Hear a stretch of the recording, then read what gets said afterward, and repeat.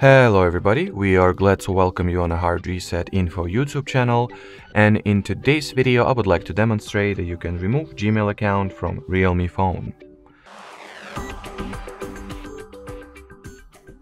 So that's a very simple process to execute.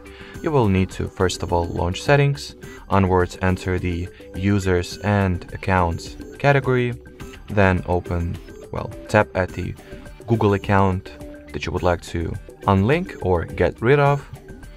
Then at the top right corner of your display, tap at this 3 vertical dots. Then simply go for the remove account option. Then confirm your choice by tapping at the remove account once again. And as you can see, that will be it. So thanks for watching, thanks for your attention, and bye bye.